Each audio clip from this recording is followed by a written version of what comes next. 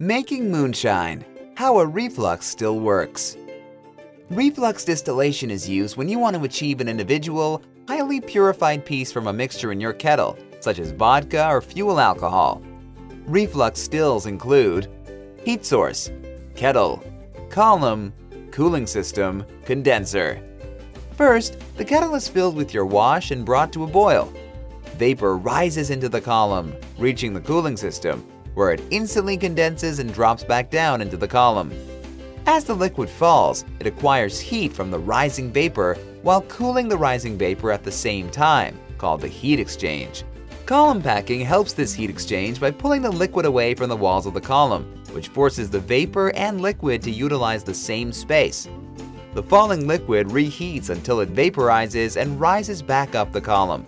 This refluxing takes place several times, separating the compounds based on their boiling points until only the compound with the lowest boiling point is at the top of the column and enters the condenser.